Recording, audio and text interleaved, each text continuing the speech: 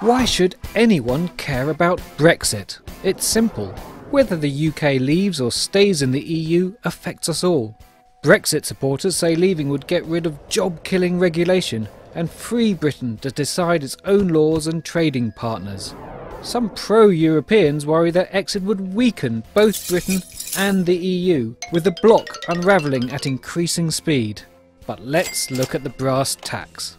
First, the UK budget. British taxpayers stand to gain about £12 billion a year from reduced contributions to the EU budget.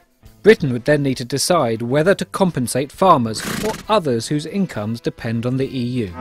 Second, prosperity. Outside the EU, Britain loses its full access to a single market that covers 500 million people in 28 countries. So Brits who buy French wine or German cars might face higher prices.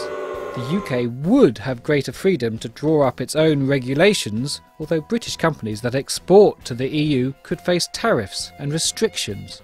The UK would also sacrifice free trade agreements with 60 non-EU countries.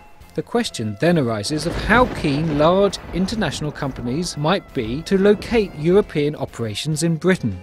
Then there's immigration. Outside the EU, Britain will have more freedom to limit immigration from European countries. Opinion polls suggest that would be popular. But it also means that as a Brit, if you fell in love with a Swede or an Italian, you couldn't guarantee you'd be able to settle together in Britain.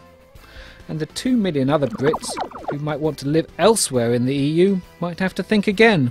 So if Britain leaves, it will need to agree a new deal with the EU, which might bring back some of the joys and the irritations of membership.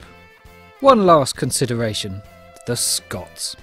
If the UK leaves, there's a risk that the very constitution of the UK could be called into question if Scotland decides to pack its bags to stay in the EU. The big question is whether Britain is better off as part of a European club or going it alone. Leave or stay, Brexit matters to us all.